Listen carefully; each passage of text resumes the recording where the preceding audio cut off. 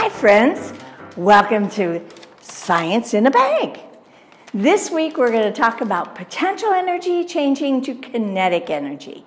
Energy, it's what we need to do work. I'm Miss Regina coming to you from the Ashland Public Library in Ashland, Ohio. I hope you were able to pick up your science bag from the desk at the library. If you didn't, you might have a lot of this at home that you could do by yourself.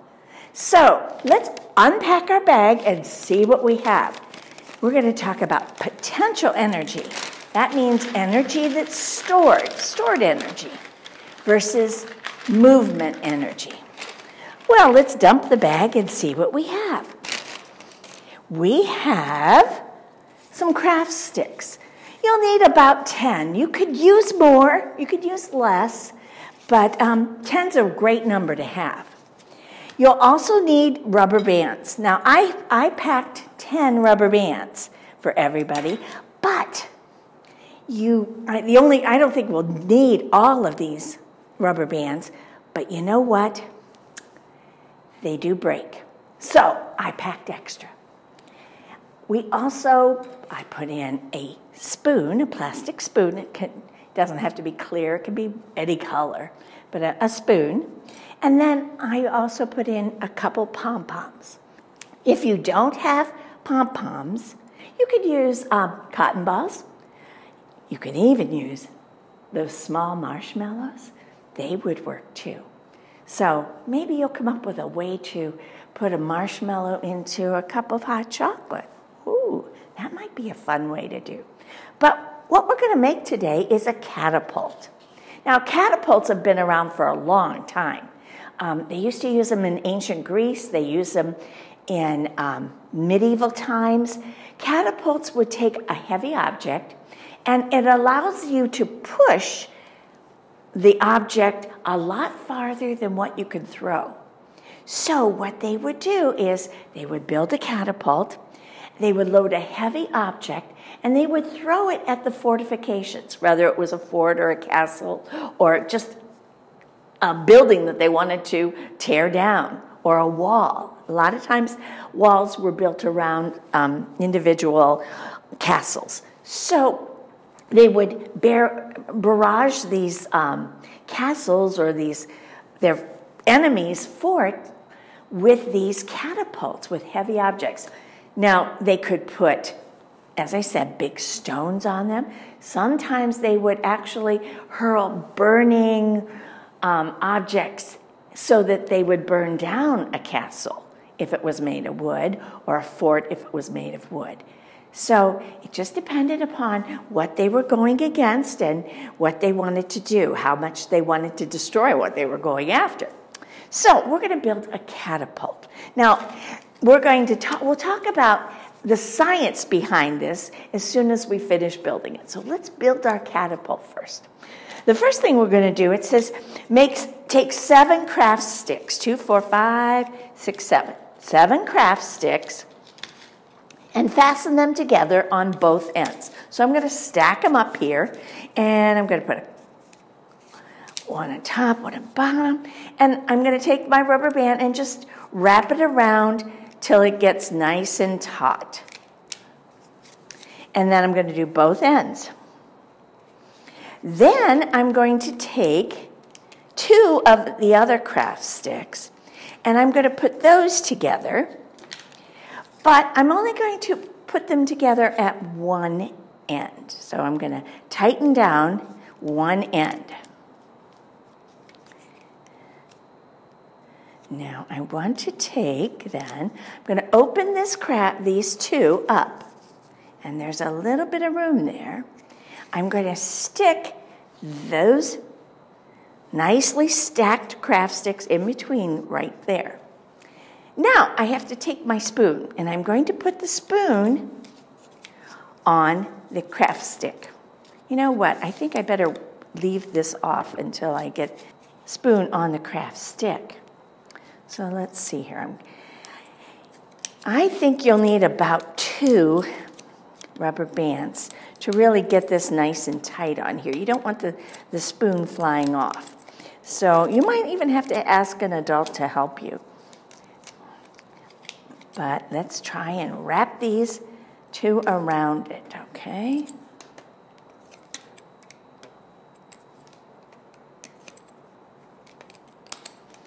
All right, I think I'm getting pretty tight here. Yeah, that's not going to fall off. That looks pretty good. Now I'm going to stick those other ones back in there. All right. Now, this is my catapult. And what I'm going to do is I'm going to take my catapult and I'm going to use a target. Now, if you don't have a target, you can make one. You can take your bag. You can draw a circle. You can make it. Or I have a couple things here that I thought would make good targets. First of all, you can print a target if you want to, or just take a nice object and make a circle. And that's what I'm going to aim for. I'm going to try and get it to the target. All right? Or I could use maybe a bowl. Or I found another, just a little muffin tin that I'm going to aim for. So you could use anything for a target. You might have a special target you could make at home. So I'm going to put the catapult down, and I'm going to take my pom-pom, put it on the spoon part of the catapult. And I'm going to hold the catapult at the bottom. It says holding the catapult bottom with one hand, use the other hand to push down the spoon, and then release it. Okay, I'm going to push it down. Now, there's a bunch of energy here, and I'm going to release it and aim for the target. Ooh, I didn't quite make it, did I? Here's my pom-pom, there's my target. So, I either have to put more energy so it can push it farther, or I could actually change the angle. In catapults, it's a lot to do with the angle. Now, this is an acute angle right here. These two make an acute angle. I can make that angle, the higher the angle, then it also puts a lot more energy into it, okay? But the higher the angle, it should go a little bit further. The lower the angle, it really won't go very far. I'm going to put one craft stick here.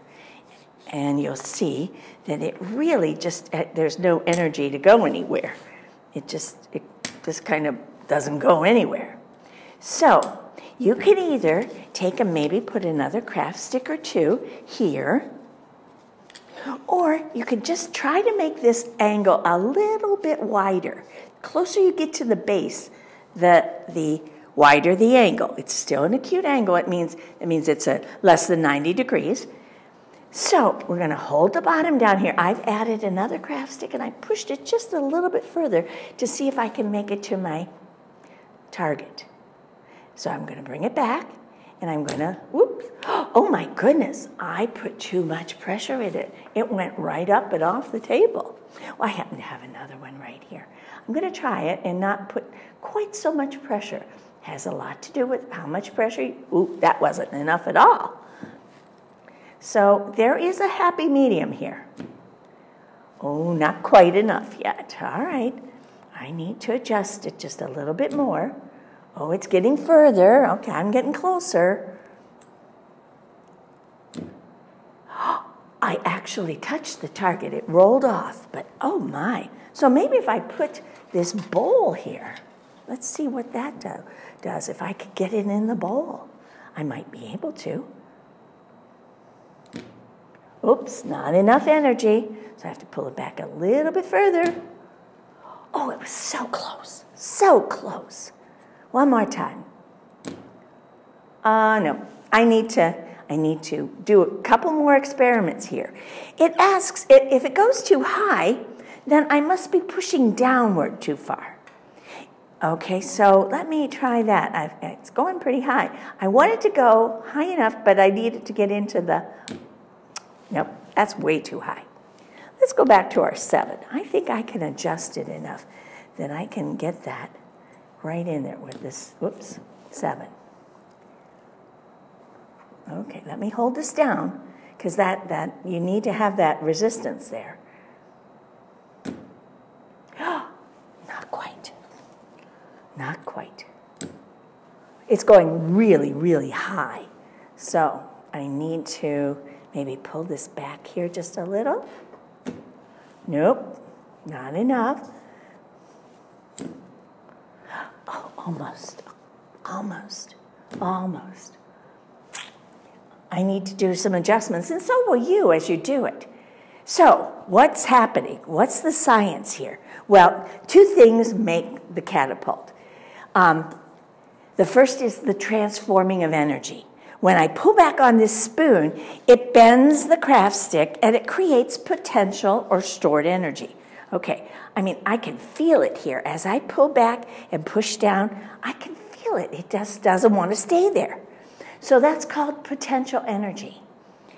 Then, as I let it go, that changes it and it becomes a projectile. And that changes the force that I'm putting there. This craft stick wants to go back flat. Just as it is now, it rests. See, it's at rest. It doesn't want to stay down here. Okay, maybe if I hold it this way. Ooh, it's a little bit too high. When you let go of the craft stick, it changes that potential energy into energy and motion, and that's what you're seeing. That energy is what creates the whole force to launch it.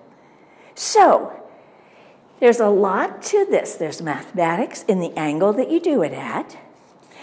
And you might want to try it just with 3 craft sticks or 5 and then 7. See if there's a difference as you hold it.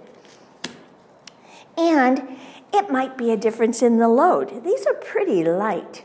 I wonder if I put a heavier object in there, what it would happen. I don't know, maybe something like an eraser or something that would be softer but did not hurt anyone. You don't want anything pointy. But that might be able to change that energy to move it a little bit further. And it wouldn't go up as high because it's heavier. So there's a lot of mathematics to catapults. Right now, they still use catapults today. The one that I can think of is on a military aircraft carrier. They use a catapult to launch those planes because their runway is not long enough for them to have enough movement and enough energy for liftoff. You have to have a lot of thrust over the air underneath to have you lift off. So they use a catapult to give them more energy. And when those catapults are released, they just rocket right off of the aircraft carrier. So I hope you're going to try a lot of different experiments with your catapult. It would be great if you could take a picture of your catapult or post a little short video of it to our Facebook page. I'd love to see how they work. I hope you'll come back next month, and again, we'll do another Science in the Bag. We'll have to see what we put in the bag next time.